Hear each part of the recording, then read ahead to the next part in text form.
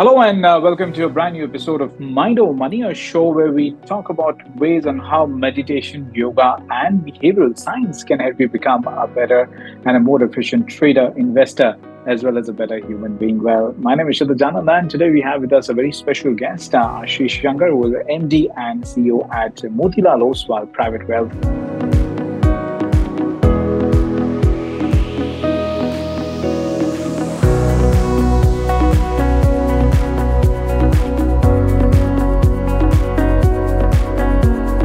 Welcome to the show, Ashish.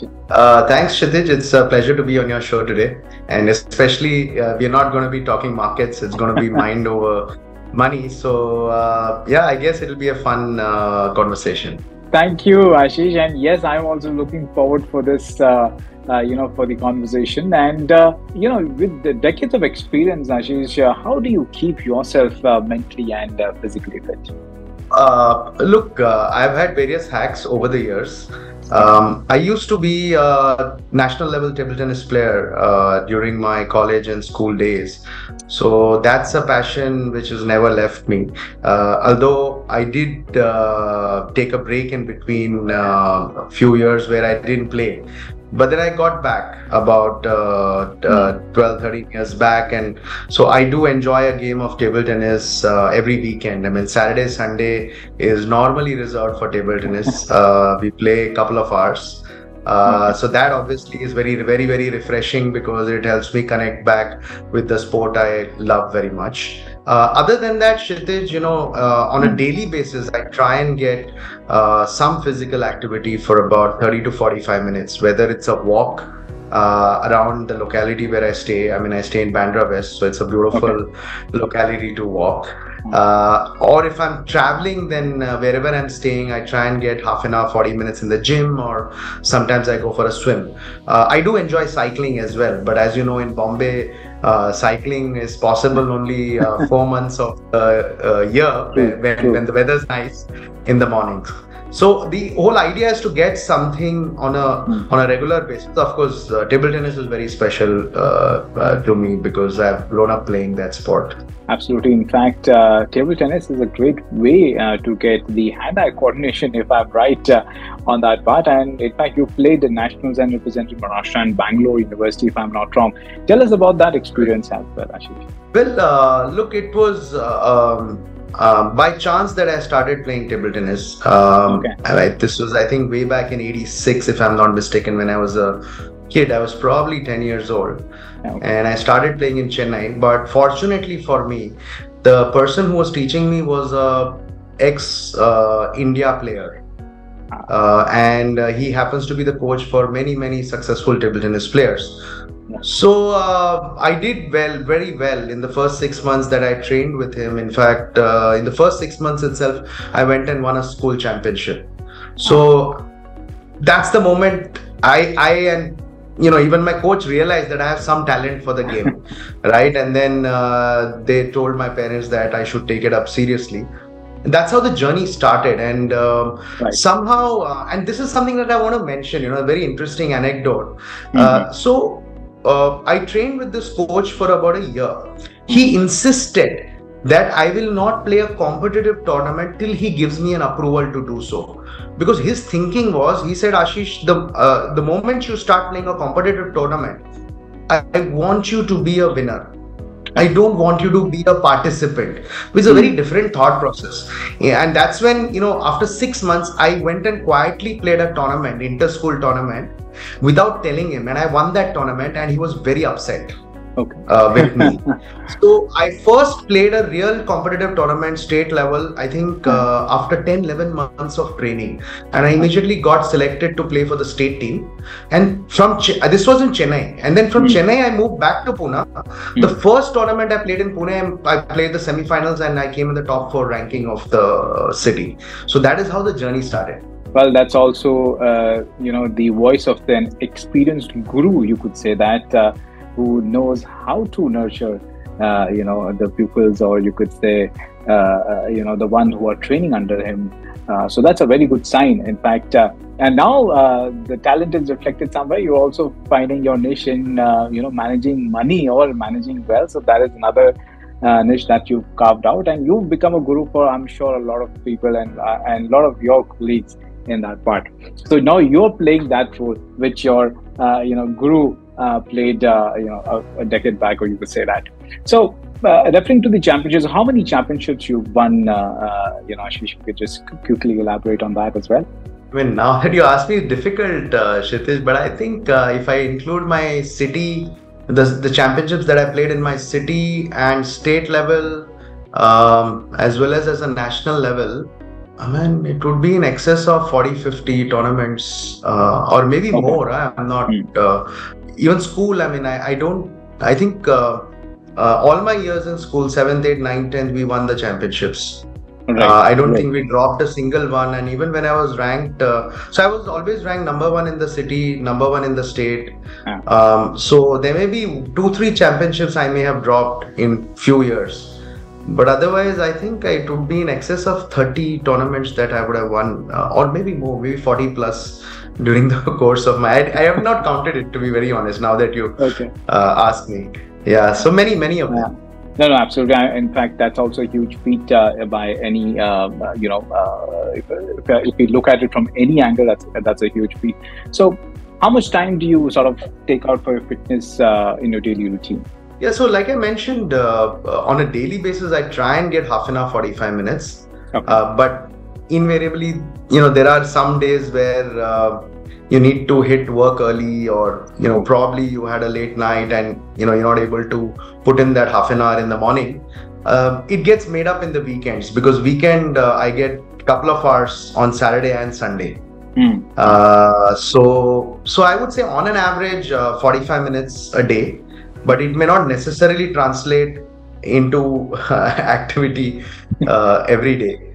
So that's how I look at it. And then like I said, I mix it up sometimes with cycling and swimming. I travel a lot, so when I'm traveling, I make it a point to use the facilities at the hotel. So go gymming in the morning. So yes, I think I try and keep up a regular regime. And since we are on this topic, let me also tell you one more thing. Again, an anecdote which your viewers might find interesting. Actually, there was a phase when I stopped playing table tennis and work was getting really hectic. I really ignored my entire fitness routine. Nice. And I mean, you looking at me, you won't believe this, but I hit 100 kilos. Okay. And I dropped about in a year and a half, I dropped to about 74, 75. And now I'm stable at between 78 and 80. But I had that full transformation from 100. I mean, that's when I studied about, the body, the anatomy, what kind of diet. So I've done a lot of work around it. And now I've, decided that I should never reach a stage where I need a surgery or a surgical kind of move. Yeah. Well, that'll be another story for another time, I guess. The transformation, from 100 to 75 kg. Yeah. So yes. We've talked about your love for table tennis. So how did your passion for getting into equities develop? So what was the trigger? Again, interesting story. And like they say, I like that speech of Steve Jobs, which he delivered at Stanford, the really motivating speech. There he says, in life, everything comes together at the end, joining the dots, connecting the dots.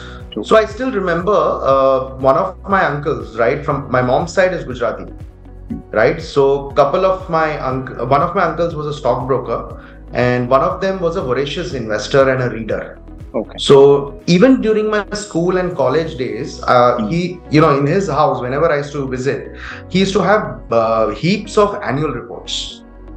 So I used to ask him, what are these books? So he said, these are annual reports of companies, and he used to buy one share of a company just to get the annual report, right? Even if you buy one share in those days, the company had to send you a physical annual report, right? So then I started asking him, why do you have these annual reports? Then he started telling me that he invests in stocks and, you have to analyze companies. And this was way back, I think must be early 90s, when he spoke to me about Warren Buffett. He said, there's this very famous investor in the US who's made all his fortune by investing in good quality companies.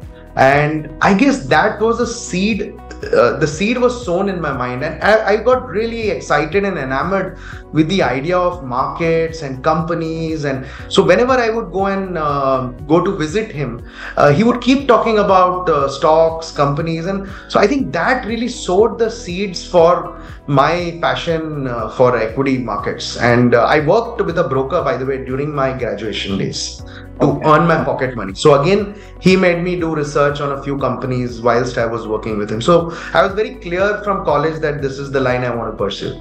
Right. In fact, you are at the leadership role, and I would like to also want to get your understanding as to what role does mental fitness play, especially when someone is at leadership position. I think huge, and I keep telling people that the more pressure you have, the more demanding profession you're in, your body has to be extremely fit for you to be able to cope up.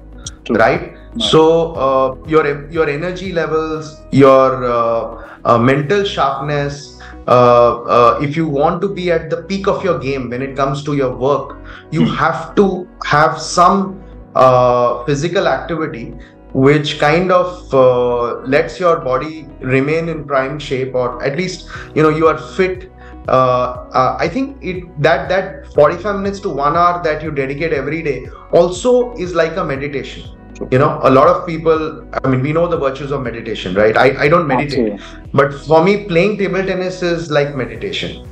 Because that 1.5 to 2 hours that I get on weekends, or even when I walk around sometimes, right? You are in that zone, right? And according to me, that zone is it feels very much like meditation, because you're not thinking about anything else. You're just thinking about the next shot that you're going to play, or you're just thinking about the game, and you're thinking about now and present.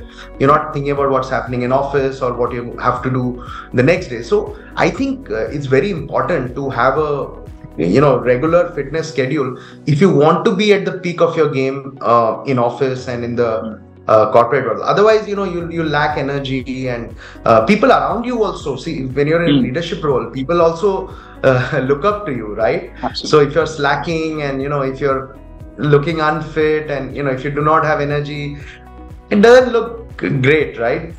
When you're in a position where you're supposed to show the way to your team members, and lead the way for them.